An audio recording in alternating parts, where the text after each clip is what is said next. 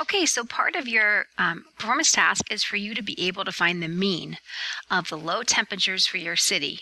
Well, you have a list of temperatures. Now, I have this Kansas City paper, so I have 31 low temperatures. Some of them you might have 30, some of you may have 29, maybe 28. But in this one, this is for December, so there's 31 temperatures. So how am I going to add 31 temperatures? Well, I could go through and add these two and then add that answer. So I could add these two together.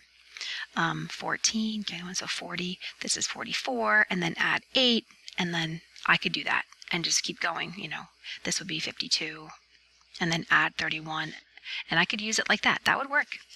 I kind of like to do it, I find like this way of chunking it's a little easier, and this will be a way for me to be able to put my data in order from least to greatest. So what I'm going to do is I'm going to look through, and I'm going to make a little list, and I'm going to break my data up into things that are in the negative 20s, negative 10s, like the negative single digits, positive single digits, positive 10s, positive 20s, positive 30s.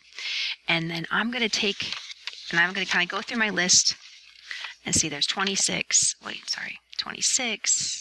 18, and then I had an 8, and now 31. And I'm just going to go through this whole, there's a 43. I almost got by me. 24, and I'm going to go through, and I'm going to take all of these numbers, and I'm going to put them in these sets. So I'm going to do that and come back. Now I'm going to go through and count, make sure I have 31 numbers here.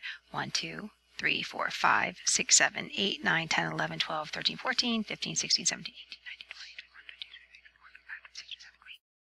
19, 20, 21. Okay, I have all my numbers. So the next thing I'm going to do, like I said, I'm trying to chunk this. I'm just going to add together the numbers in each column. And since I have same signs in all of these, same signs add, I'm going to be able to add these numbers together and not worry about whether, my addition rule, same signs adds. These are all positive.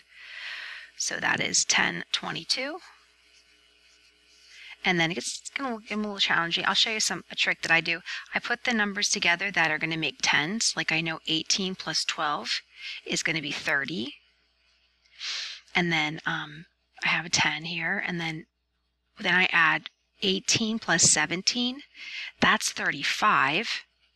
Because 10, 20, and then 15, that's 35. So now I have 35, 15, that's 50, 60, 70, 80, 90, that's 90. That's how I add my own weird way. Again, I'm going to put things together like there's 50. 25 and 25 is another 50. And then I can add, these are going to take me a little bit longer to add, but that's 54 plus 29. That's 83. So now I have 50 plus 83, so that's 183. These are all 31s. Now that tells me something. I have 3 31s. I should go back and see if there's anything else I have 3 of. And that's going to be 93. And then I have the 43. So then once I have these numbers, another shortcut is, now again, I could just add straight across. But I'm going to put all my negatives together because they're like signs. So they're same signs. So this is going to be negative 94. Plus a negative 6, that's actually we're going to negative 100. That's nice and neat. And I'm going to add these together. That'll take me a little bit longer. So let's see. I have 136 plus 183 plus 90 plus 22. So then I'm going to add down 6, 7, 8, 9, 10, 11. Carry my 1. Sorry, it's kind of hard to see my notes now, isn't it? I've carried 1 here. So that's 1, 2, 3, 4. Plus 8 is 12. 12 plus 9 is 21. 22, 23. Carry the 2. 2, 3, 4. So I have 431. So all my positive temperatures are 431. My negative temperatures are negative 100. So when I combine them together, different signs subtract this time. So 431 plus negative 100 equals 331.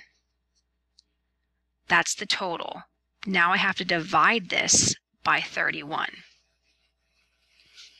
Okay, so how do I divide this by 31? So we're going to study long division later, but so you can use long division, but you can also kind of estimate.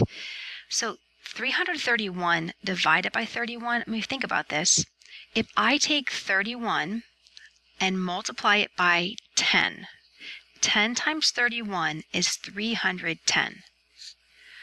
When I subtract 10 31s from 331, I get 21 left over.